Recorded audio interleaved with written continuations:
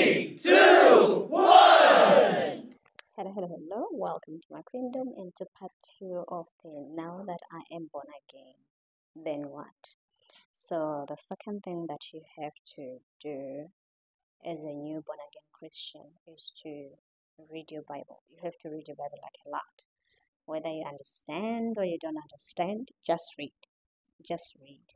Because one day, when the Holy Spirit speaks to you, He's going to take you back to the Word, and then you're going to remember, oh, I once read something like this in the Scripture. Or when He gives you like a prompting in your heart, and if you want to make sure that you heard correctly, because you're going to need a confirmation, then you're just going to go to the Word, and you're going to remember, oh, I read this. So it's always good that now that you're born again, read your Bible. Listen to the audio Bible in your phone. Download the audio Bible. I use YouVersion because then there's a lot of versions. My favorite is NLT, which is KJV is obviously number one. It's better like to know what they meant, and then NLT. I understand it's much better. And then if I need more simplified, I go to Amplified Bible. Then the Message, just for fun, I read the Message Bible as well. Then the Good News is also fun to read. Which one? I think that's all for me, the ones that I read. But you need like a paper Bible. You need a paper Bible, a book Bible. So what I do mostly when I'm reading, while the audio is playing, then I'm following in my book Bible. If there's anything that stands out for me, I just highlight it. It makes it easier as well to read, because then I'm just reading. You are not really studying. I'm reading. And then when it's studying, it's different. With studying, it could be a chapter, it could be a scripture that you will take and then just ponder on it and read it and actually let it sit on it.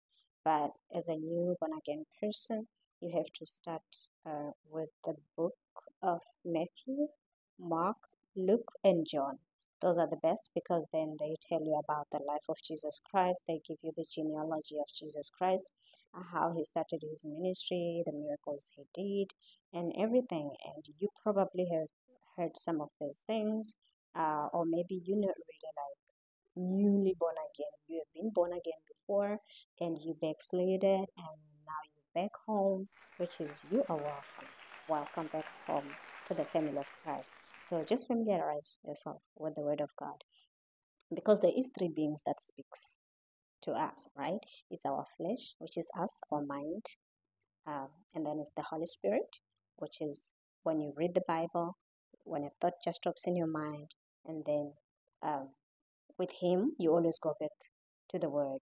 And then if whatever you find in the Word, he has said it in your mind, then you know, okay, it is the Holy Spirit. And then you can pray more on it and ask him to confirm using another person.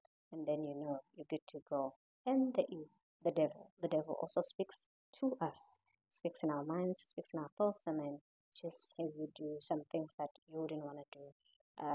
Yes, he can also use the scripture because, he was the right-hand man of God. So he knows the Bible very well. So he's going to try and trick you using the scriptures. Now that everything is in the Bible, it doesn't mean you can do some of the things that are in the Bible. But this is just so you know how to differentiate the voices, your own voice, God's voice, and the devil's voice.